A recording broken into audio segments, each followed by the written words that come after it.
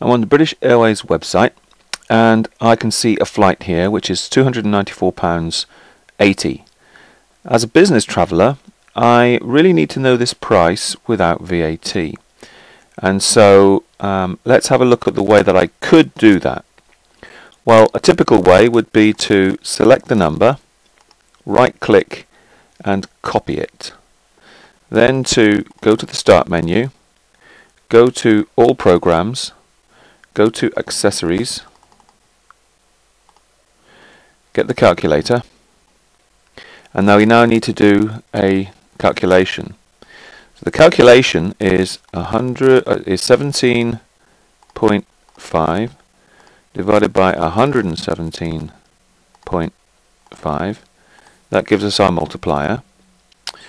So that will give us the actual VAT figure. I want the opposite of that, so I'll subtract that from 1. That gives me the number that's left. You can see it's a negative number, so I need to negate that. Let's change that. And now let's multiply that by our value over here, the £294.80. So multiply that by, edit, paste, and it comes to £250.89. That's one way of doing it. Let's go back to the web page. Now let's have a look at another way of doing this. So I could select the value, and you can see here with Internet Explorer 8 I get this little blue box. If I click that, I can go to accelerators.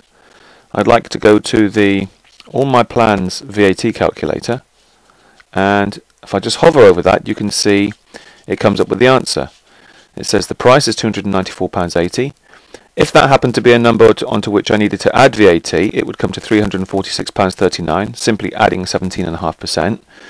Subtracting 17.5% is slightly more difficult, as you saw, the calculation I did earlier, and that comes to £250.89. So rather than going through all those clicks, all those steps, the hassle of doing that, what I've done is I've just simply right-clicked, gone to the VAT calculator, and I'm now showing it. I hope you enjoyed that, and I hope you can see the value of an accelerator from that.